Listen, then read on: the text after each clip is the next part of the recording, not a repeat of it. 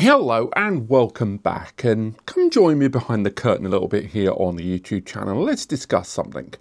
I talk about network attached storage all the time, and I have to accept it's a pretty niche topic. This isn't a YouTube channel that talks about gaming or gaming rigs, and therefore it's never really going to break into the mainstream. Therefore, whenever I see a NAS solution that changes and breaks the mold and arguably is one of the more interesting, more mainstream appealing devices in the market, I'll be straight with you, I get enthusiastic. And that's what brings me to today's video. This is the StationPC, a rather forgettable name. It's coming from a brand called Firefly, who produce different network attached storage solutions, motherboards and more. And this is their portable NAS solution. It's a pocket NAS drive. It arrives soon on crowdfunding over on Kickstarter, and I'll be honest, I didn't know it was going to do that. It's arriving on Kickstarter starting at $199, and it's a very unique kind of NAS solution. Now, most network attached storage devices that we talked about on the channel fall into a fairly similar bracket. It's a network attached storage server that's in your home or your office, and you can access it locally on your network environment via a laptop, a tablet, a phone, a PC, whatever.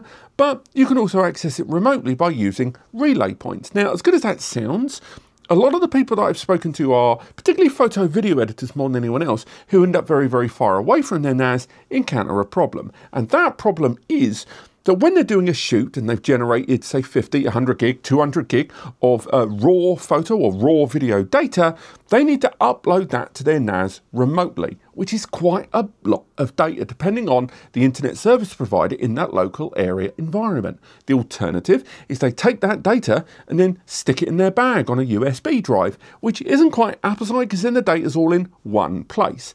This device is trying to find a middle ground.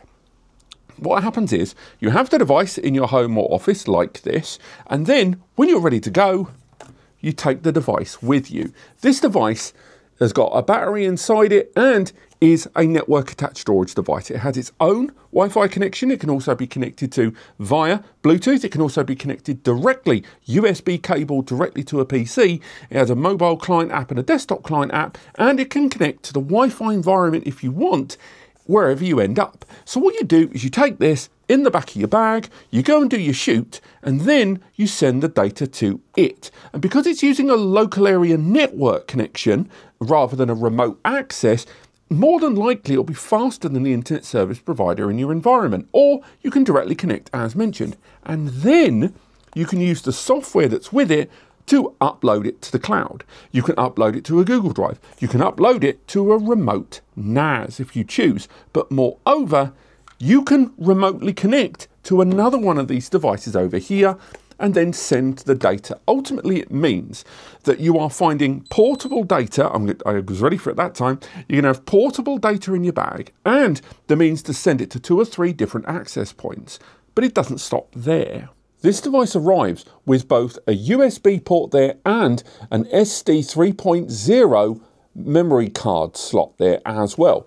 This front mounted panel, by the way, gives real-time information about the device when in use. You can engage an automated backup, an automated one-click backup, if you choose to, via the connected USB drive, and it has a 32 milliamp battery inside. That means it can even be utilized for 6 hours continuously, or it can apparently, I've not tested this, last for up to 20 days in idle when you need it there. And it charges once you connect it into the docking station via a 16-pin connection there inside both the docking station and in this. But you can also charge it via standard USB Type-C if you need. And again, it has an inbuilt fan inside, and although it has by default a 32 gig storage module inside that houses the operating system, the system also arrives with a M.2 NVMe slot. Removing the 2 screws at the top reveals to us there inside that active cooling fan that's operating right now to keep the CPU inside. That's a quad-core ARM Cortex-A55 processor, which has ARM-based graphics and has a 1 tera operations per second MPU for dealing with the AI operations that I'll talk about later on. Here is our M.2 NVMe, a 2280 length one inside, and the battery section is removable. So you can take additional batteries just in case you need it for extended periods. Now, you can install a 4TB M.2 NVMe inside here. I don't know if it does support 8TB, even if they say it does. I don't have an 8TB currently in the studio to test, but I have tested a 4TB and it went in like a charm. It also arrives with 2 gig of DDR4 memory as well. You can't upgrade it, but still, a quad-core ARM processor means that this is not going to be a hugely power-consuming device, which is why that battery will probably last as long as it does. Now, you may have noticed there's only one M.2 NVMe slot inside this device. That's one of the things I'm not overly keen on. If I was utilizing this off-site and I was doing a really important one-of-a-kind shoot, if I am transferring data to this, there is that window of opportunity where that drive could fail. When I'm uploading to the cloud, when I'm connecting to a USB drive, if I'm backing up from an SD card, there is the opportunity where that drive might fail. Now, yes, you might still have the data on the camera or the device you used, but nonetheless, I wish this had 2 M.2 NVMe slots, and then I could have had a RAID 1 to ensure I had that safety net. Nonetheless, the fact that even on its own, without the docking station, you can still utilize it for a multi-tiered backup. The software allows you to navigate backing up to a few different cloud platforms and have semi-automated or fully automated backup to the USB as mentioned. And don't overlook that USB mode that will allow you to directly connect to this device point to point with USB for an even faster backup on 5 gigabits per second USB there. When you do have the device in your bag, you can connect to it with Wi-Fi 6 and you can use a 5 gigahertz, 160 megahertz packet exchange to get up to 1.2 gigahertz there. Now the SSD inside is running on a Gen 3 × 1 lane, which is a gigabit potential performance. But I will also highlight, notwithstanding that it is an ARM-based processor which will bring down the performance a little bit, it is still in early development. And when I was doing some transfers and doing speed testing on the LAN, I never really got it beyond 200 to 300 megabits or 220 to 30 megabytes. Now, the brand has told me they are still optimizing that performance and are going to get more out of it. But at least now, I wasn't really be able to get much more speed than that and would still rely on direct USB connection for the fastest backups, at least in this version that I've got. But while we're talking about this unit itself, let's talk a little bit about that docking station. What exactly makes this thing tick or makes it actually that interesting? Now, notwithstanding, once you do connect the device into that available slot, it will reconnect with that 16-pin setup and begin powering the device. It also acts, by the way, as a means of communication and data transference. Now, on one side, we have an additional USB Type A port, which allows you to connect an additional USB drive to make that file accessible or to back up the contents of the NAS onto another tier of backup operation. On the other side, we've got an additional USB-C, which supplies power to the device and obviously charging the dock when it's connected. But there's also there a 2.5 gigabit Ethernet port. That's right, you can access the contents of this over a 2.5 gig network connection. That's around 269 to 279 megabytes per second if you really power things up. But what's really impressive is this base level panel here at the bottom is metal. Why does it need to be metal? And by the way, it holds the screwdriver. It's because there is another slot for an M.2 NVMe in here, which means you have now got, once you connect it, the option to empty the contents of this drive onto here. This allows you to create a very active and multi-tiered backup operation, both when you're on the go with the multiple tiers we discussed and locally in the local network environment, allowing you to apparently down the line, as they scale out the backup software, as they go through crowdfunding, to allow you to back up the contents of this onto a surrounding NAS, but also back it up onto the cloud as well via the network and out there into the internet. So again, it's a very unusual, unique solution that is trying to fill the void and the gap between network attached storage backups and direct attached storage backups there. Now, all of that hardware ain't going to mean toss if the software is no good. Now, I will say that the client software that I utilize both on the PC that I use and on my Android mobile phone, it's good, but it's definitely not finished yet. Now, as this is a product that's going into crowdfunding and therefore development can occasionally not be completed yet, I will say I'm not hugely surprised, and I'm not going to be overly critical about that software, given that this is still a product intended for crowdfunding. But the software itself has a very easy to use phone backup service, and again, depending on iOS or Android, there are applications. It also supports numerous file protocols, Samba or SMB, FTP and remote access protocol, relaying from the brand's own server, although how many of you are going to do that on a relatively or comparatively unknown brand? For a number of you, that's really up to you. You can utilize AI photo recognition for facial recognition as well as object recognition, and therefore use those parameters and those automated tags thanks to the MPU on that CPU to archive all of your photos. And again, you can synchronize and back up in either direction with Google Drive as well, and Google Photos, at least in one direction.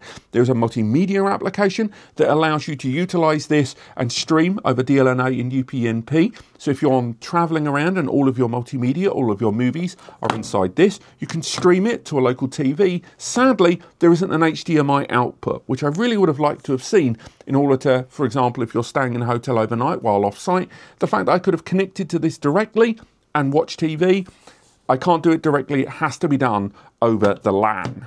And all the while, I found the mobile application to be incredibly responsive and intuitive. Now, the desktop client application, still, the language integration wasn't quite complete. I've tested several versions as the desktop client has had multiple updates, and language integrations improvements have occurred during that time, but it's still not perfect for me. Now, file management there, backup operations, multi-site backup operations are all pretty darn good. User account creation is there. I wasn't able to find any option to enable two-factor authentication, something I'm not overly fond of, and I will say that there is the potential for, if you lose this, someone connecting to it directly with USB in the right mode. I would have liked to have seen some kind of additional authentication, or at least password restriction to allow me to get into it, but perhaps the brand tells me if enough users want that and it's in their feedback, they will integrate it into the software. And as mentioned, as this makes its way onto crowdfunding, the pricing structure for early access backers is going to be cheaper. Keep in mind, number one, you are paying less because you're kind of slightly being a guinea pig, so keep that in mind. But two, the money saving you will make, although very, very good, keep in mind you are still using crowdfunding, and therefore you should never look at a device like this going into crowdfunding the same as traditional retail. All that said, I visited the brand when they were at CES and I saw this device in its early phases. The brand is legitimate, it has a bunch of products on show, and it had some unique products, in-house IP. So at the very least, I know they are a real company that are putting real money into this. On top of that, as you may have seen on the table, there's a whole host of retail accessories, from hard shell cases when you'd carry it on the transit, and a rubberized case that you can use on this device, slip in your device, and boom, you've got that rubberized protection there. They've really gone out of their way on this device with the accessory kits, first time setup guides that are genuinely nicely done. You know, this feels like a legitimate product. It's still nonetheless crowdfunding, but I'm not going to say that this seems by a fly-by-night product here. And the introductory price of $199 for the unit on its own, and $289 if you want the whole thing together as a kit, 300 NICA for this, for what it can do, is pretty darn good. I do want it to improve a lot of that performance mentioned earlier on. I would like to see a few more applications, certainly, or at least the ability to add something like Docker, so I can use more composite DIY stuff, or maybe even something like Plex installation. But nonetheless, I like what I'm seeing here. And in a market that's got so many solutions that are basically cookie cutter, this is a very, very unique device. I'm not overly keen on the name. StationPC sounds generic as F for such a unique product, but I like this, and I do think at least for a while, I'm probably going to integrate this into a lot of my travels. Maybe I'll have it all on me when I go to Computex. If you see me there, let me know and I'll let you know if it's in my bag. But right now, I want to see more solutions like this because it breaks the mold and it allows people to understand a little bit better just what they can do with their data and the convenience of multi-tiered backups. I wish this bloody thing had more than one M.2 NVMe slot. I wish the system, at the very least, had a little bit more storage capability, and the lack of RAID or the lack of expandability other than using USB drives does bug me a little bit, but the software feels well put together in the early phases, and for the price they're asking for in the early access pricing, I think is pretty good for that. When it reaches full retail, I think they have to do more, but at least for now, if you're looking at this and wondering about this for crowdfunding, there's a lot to like here. But let me know what you guys think. That's what the comments below are for. I'm going to keep an eye on this device, and if there's some significant software updates, I might do a follow-up video to this one. But thank you so much for watching. I hope you've enjoyed this. If it is live, I'll add some links in the description so you can check this out for yourself and maybe speak to the organisation themselves to see what their plans are on a roadmap. But apart from that, thank you so much for watching, and I'll see you next time.